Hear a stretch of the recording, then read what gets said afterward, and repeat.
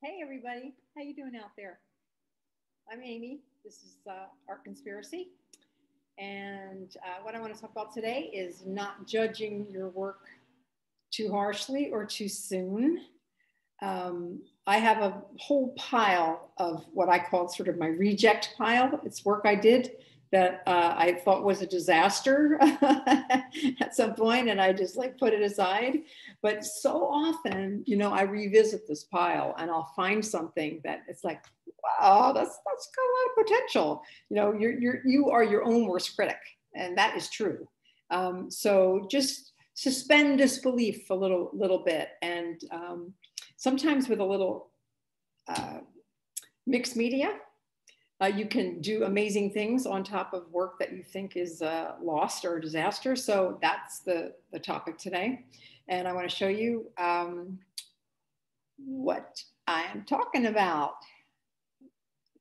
Okay, so here is my disaster. And it does look pretty disastrous, but there's a lot of great stuff going for this piece. I love the palm trees. Anyway, let me show you real quickly where this image came from. You see the girl on the left, she's a little fuzzy on the right. This is my girl in curlers who shows up in a lot of my work. And here she is sitting by the pool. This is called reception because I think of her hair rollers as like satellite dishes. And she's hearing, through her curlers. Here she is by the pool. Another one, she shows up in a lot of work. So I was playing around. Oh, and this is also my motels. I'm sort of obsessed with old 60s motels. So this image of this motel and this hair curler girl is what this watercolor was about. It's a very, very early watercolor when I was just learning to use the medium. Anyway, I again put this in my reject pile, and I saw it today, and I thought, you know what? She's in there. She's in there, and the motel's in there. I really like the palm trees, these swirly green and these little shapes. So anyway, I have some tricks up my sleeve. I have some ideas of how I'm going to fix this, and I'm going to share it with you. So let me change the pen, and I will get to it. Okay, so here it is. And I have some plan. Mostly it's add some darks and add some lights. So I'm going to start with the darks. I'm using marker right on top of colored paper. On top of watercolor. Okay, so I have a nice dark image here. First thing I'm going to do is I'm going to give a little bit of perspective to this sign here. I'm going to make it stick out. So I'm going to pull this out a little bit. There we go. So it's a little bit stronger. And honestly, this is the motel sign. This is M-O-T-E-L. I'm not sure what I'm going to do with that yet. I'm going to add a little more shading under here. Also kind of makes my palm trees pop out a little bit. Here we go. I'm going to indicate a little bit more architecture back here. I'm just going to make a little line to indicate that. And also there's like a planter box here. So I'm being pretty brave, as usual, about how I'm going to do this. Now you're probably wondering about my girl. She's definitely in the dark. So I'm going to use a white Pitt pen. It's one of my favorite tools. This is a Faber-Castell, and it's basically a fat white marker. So I know where my light source is. It's coming from the right. And so I'm going to kind of redraw her using some light medium.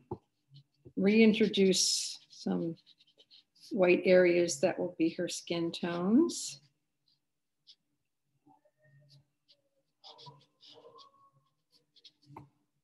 Good.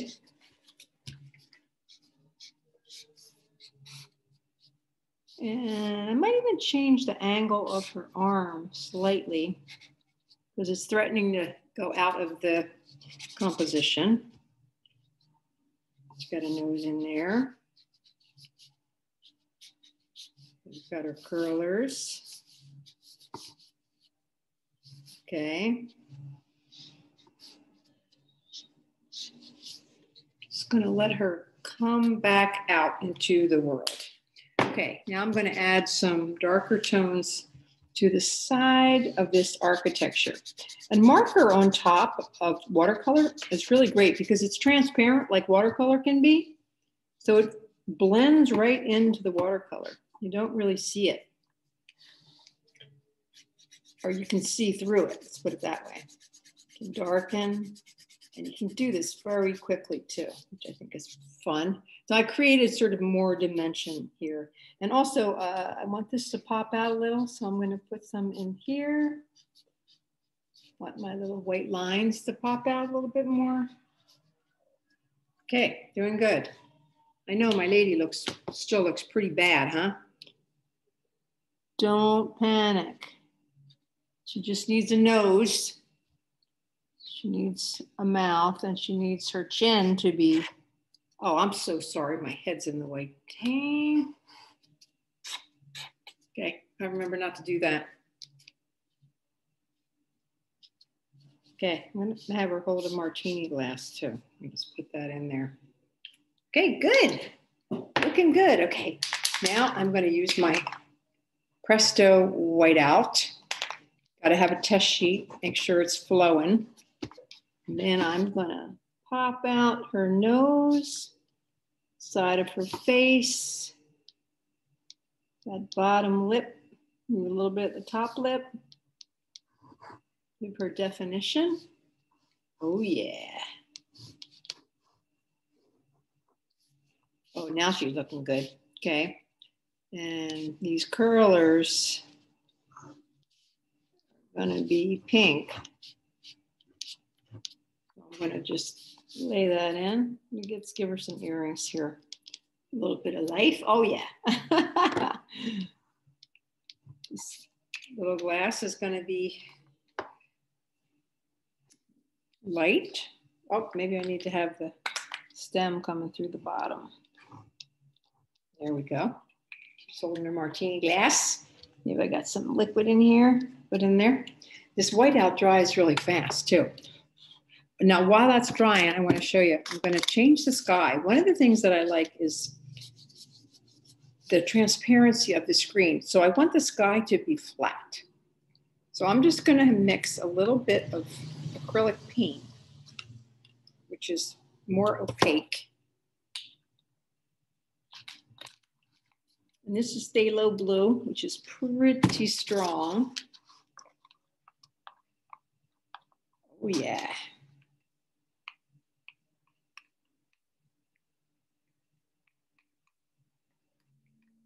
Okay. Is it the right color? No, I think it's a little bit too dark. So I'm going to add a little bit more white. Super strong color. Sometimes you got to play with your mixture to get it the right shade.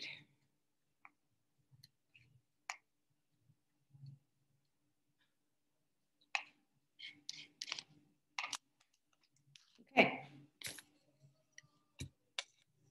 Try this. Oh yeah. Okay, I'm going to pause the video. And after I get some more of this on, you can catch up with me. Be right back. Okay, and we're back. So check this out. It's a little shiny, so I'm gonna hold it up for you. You can see it's opaque.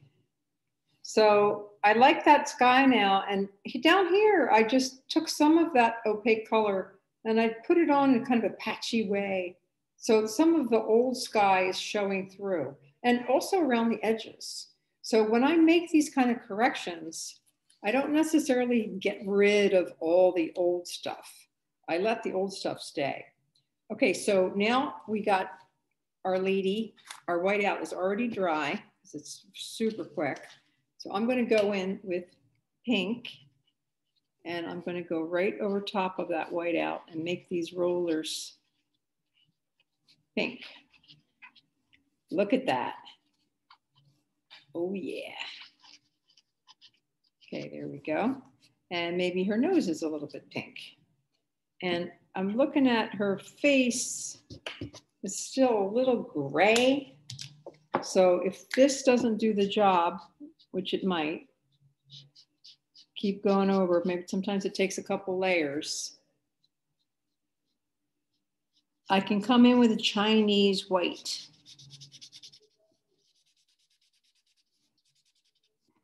Oh yeah, look at her. She's looking gorgeous. Oh yeah, okay. So let's let that dry. Oh, I also want to sculpt her glasses just a tiny bit more. So I'm going to make that middle part a little bit more specific. Maybe indicate where her eyebrows would show up. There we go. And then also within the glasses, I'm going to add a little more reflection. I had the light on the wrong side last time. No problem. I can just cover that up with my gray marker. Just adds in just more reflection, which is kind of cool. Okay, so then her flesh is a little pinky. I'm going to make her lips red. And look at that. Try to get it closer.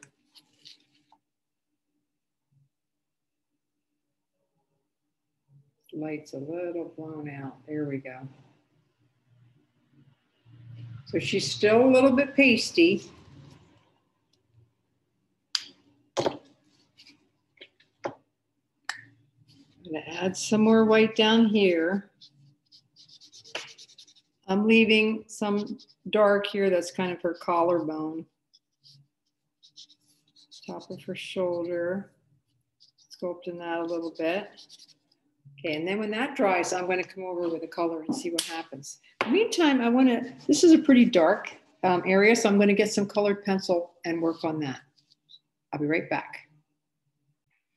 Okay, I am having a lot of fun and you are missing a lot of the action. I'm adding some lighter tones to the chair, this sort of Adirondack chair. Got the little shadow, which I'm just going to leave for now. There we go. So you don't really see that. Now, the colored pencil that I went to get, you know, don't be afraid to try something. Like put the color in and say, do I like it? Yeah, it's pretty good. I mean, if I didn't like it, I can always just change it, change another color. That little bit of color isn't going to make a whole lot of difference. But I'm basically warming up this purple that I had as the undertone. Okay, you can even try putting a little bit on that whiteout marker. Here we go. Look at that. She's coming to life, baby. She's coming to life. Okay, now I got to make her skin tones. Definitely got to warm them up. So I'm going to try this. This is pretty bright pink. Let's see if I can find one that's a little bit more chill. Oh, maybe not that one. Okay, hold on. Need another color. Okay, I tried several different colors and I feel like there's a lot of pink in here. So I tried going with a little bit more of a yellowy orange tone. So it's warming up her flesh so she doesn't look quite so pasty looking, but it's not quite as pink, which I think is a good idea. There's a lot of pink in there. So you can see how I'm warming her up. So she looks like a human. And I can even put a little color in her cheeks. She looks even better, and maybe a little pinky in the light. There we go. She's looking pretty good. Okay, my motel sign, I think I'm going to ring that with dark tone. I put in the letters.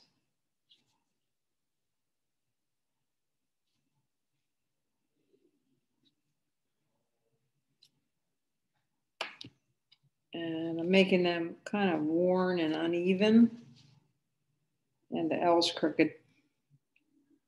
Give it the general effect of decrepitude.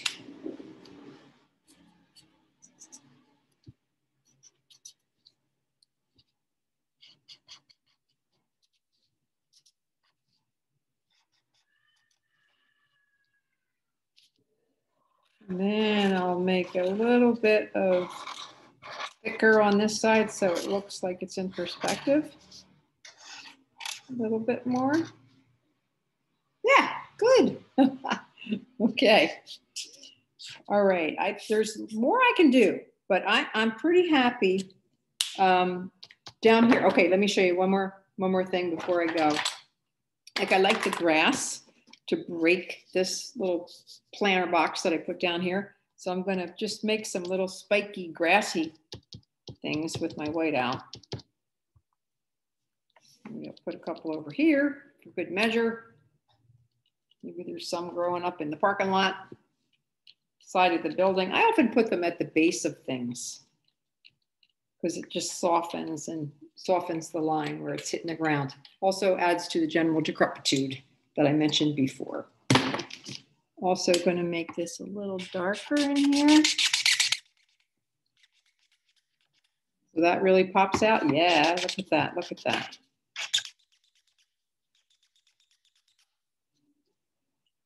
She's come a long way, hasn't she?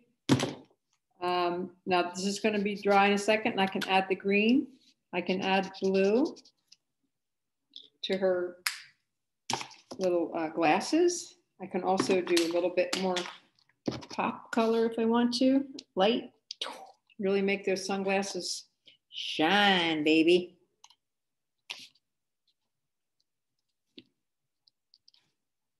There we go, all kinds of action in there. And if I don't like it, I can just make it dark again. Green, covering my grassiness. So it's not white anymore, now it's green. And I can come in with some darker green marker or colored pencil. That's blue. Working in the dark.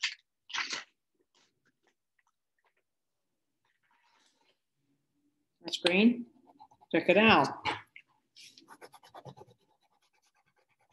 See that? Totally increase the contrast and add texture however I want to. Pretty great. Okay, I think she's good. I mean, I can definitely do more, but I'll leave you with that much. But here's the deal, people. Don't give up on your artwork too soon. Sometimes you got to work through something. Make a silk purse out of a sow's ear. And definitely bring in mixed media on top of watercolor, which is really, really fun. Like as long as there's breath in your body and your paper holds out, you can keep working and trying to make it right. And making a correction sometimes is an opportunity. Something happens, something fun happens. You don't really know until you get in there and try it. You know, you're not sure about your color, try it. Just do a little bit and it adds in to the general chaos, confusion, and delight. So that's it. I might do some more and I'll probably post it somewhere. So hang in there. Don't be your own worst critic. Okay. artconspiracy.net. See you next time.